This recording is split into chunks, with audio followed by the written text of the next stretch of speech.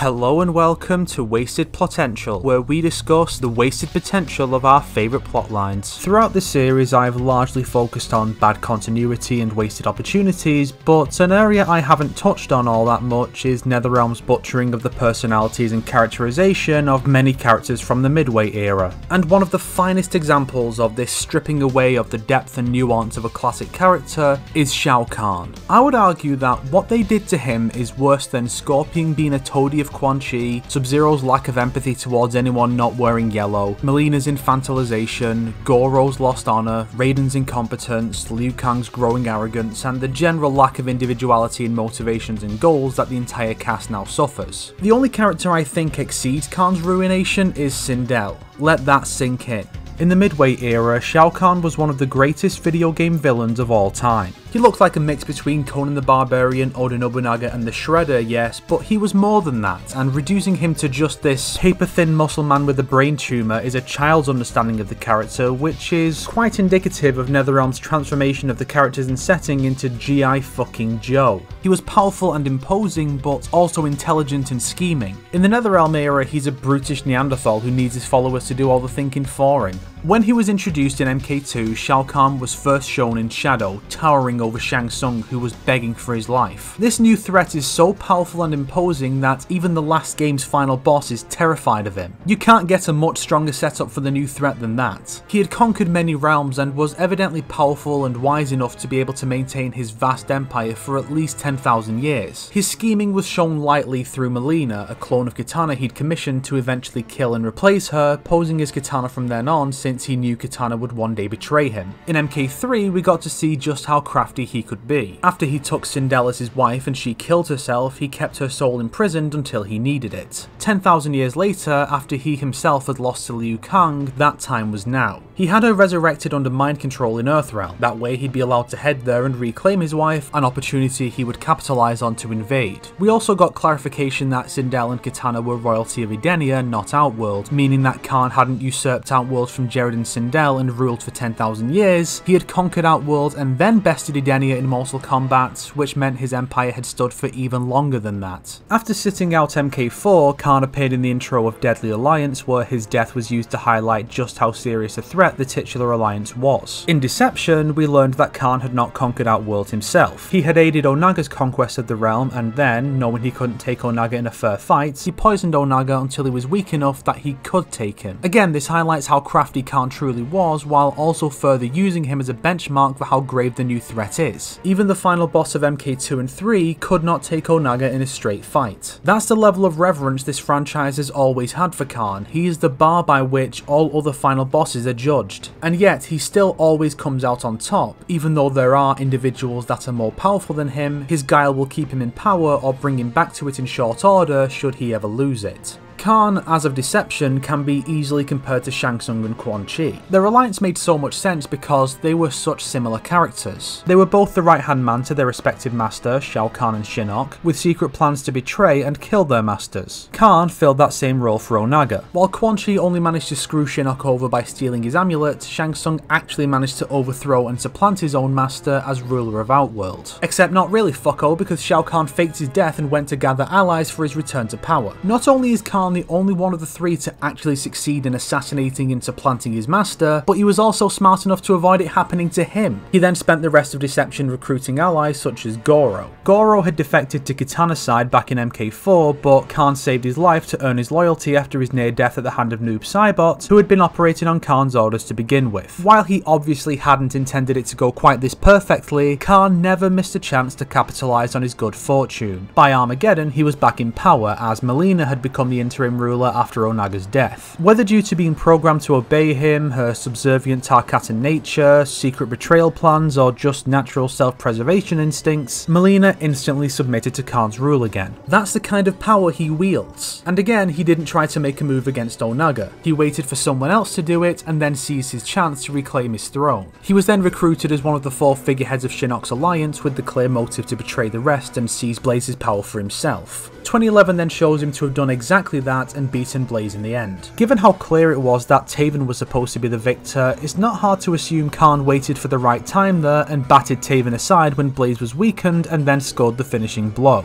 But once those visions reach Raiden, Shao Kahn becomes a completely different character. His new timeline introduction, the equivalent of MK2's intro, is so blasé. He just shows up in a neutrally lit scene. This is your main villain, and his first appearance, as with the 9-time MK champion earlier, is shot with less significance than Reptile's debut. Yes, I know he'd already appeared in the prologue, but that was a different version of him. This is shockingly poor planning for what was intended as a fresh start for the series with the expectation of bringing in new fans. But I suppose it is an accurate representation of how little presence he has as a threat in this game. The first sign of how badly his characterization is botched in this game is during Kitana's chapter. I've discussed this in the past, but it bears repeating. Kitana discovers that Shang Tsung has been performing cloning experiments on her. She, still under the impression that Kahn is her loving father, brings Shang Tsung before him for judgment, having no idea that Kahn had commissioned Mileena's creation in the first place. Instead of playing into her ignorance and later having her memories altered to believe Mileena is her twin sister, Kahn goes full Bond villain and tells her everything. Not just that it was his idea, but also that he is not her real father and actually killed her father and led her mother to suicide. He then has her sent to the tower under the guard of someone who already failed at guarding a prisoner not 2 hours ago, with a plan to later have her transferred to the arena for a public execution. There are more holes in this plan than a victim of Aaron Black's 6-shooter fatality. Not only does it run the risk of her being rescued before her transfer, which she almost is, but it's also pointless because he and his entourage are about to go to the arena themselves so they could just bring her with them. He then makes no attempt to stop Liu Kang when he goes to free her, though that could just be because it takes him the length of Kung Lao's fights with both sorcerers and Kintaro to get one of her hands free. And it completely defeats the purpose of having Mileena created in the first place, since she's supposed to supplant Kitana, which cannot be done if Kitana is given a public execution.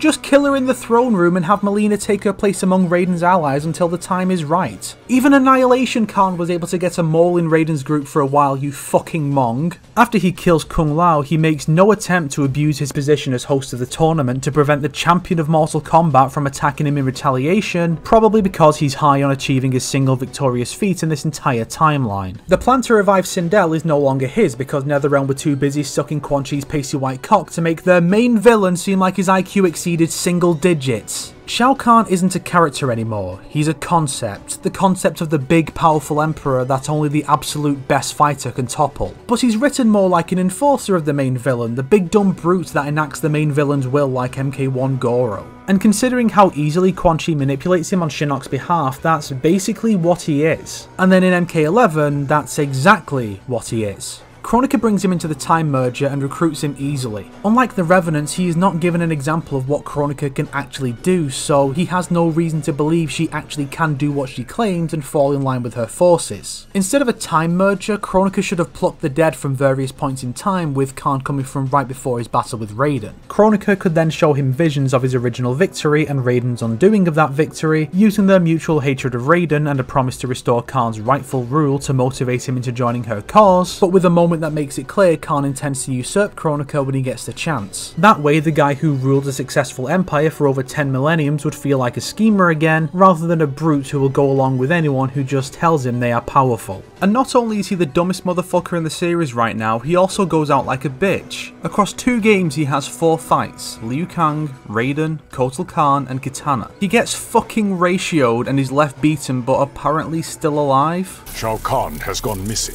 His injuries were not fatal. So it appears, Raiden. I don't know which question is in most need of answering. Why doesn't Kitana kill the guy who murdered her father and led her mother to suicide? Or why the fuck can MK2 Kitana now beat him? I mean, back in MK2, she really took after the man who raised her by waiting for the right opportunity to turn against him, because she knew that if she tried to rebel, she would get absolutely bodied. In 2011's version, she couldn't even get out of the grasp of 2 no-name Tarkatans and was powerless to free herself despite being able to teleport. I guess that's where Mileena gets it from. But now, later that same day, she bodies Kahn all on her own. And by the end of this timeline, what does the big bad emperor have to show for it? He's killed Kung Lao, which is undone by the merger, broken Kotal's back, and I guess bringing back a dead emperor in 2019 was always pointless. That Kronika chose you speaks volumes. She'd have won had she heeded me. What do you know of victory, Shao Kahn? Hold up. Hey, for my niggas who be thinking we soft. The series has always had such reverence for this character, the final boss of 2 games who came closest to conquering Earthrealm, being the tease in Reiko's MK4 ending, his alleged death marking the threat level of the Deadly Alliance, being one of the 2 characters added to Deception's GameCube port to make up for the lack of online functionality, receiving major focus in Armageddon's intro, being compared to Darkseid in the DC crossover, being the ultimate victor of Armageddon and serving as the entire reason the second timeline even exists, a new character being added to MKX just to be his successor, and serving as the pre-order bonus for MK11 with his return being noted as significant enough a threat to be the focus of the plot for the duration of the second act. And yet, it seems like this reverence is only held by the fans, while the current developers focus on him out of obligation or cynical knowledge that the fans love him. Why else would he have been completely stripped of everything that made him interesting or threatening and turned into a brain-dead brute with no personality that isn't directly lifted from Donald fucking Trump? They focus on making him detestable with the most shallow characterization, sexual threats and Orange Man bad, rather than making him threatening, the latter of which really is where the focus should be when writing your main villain.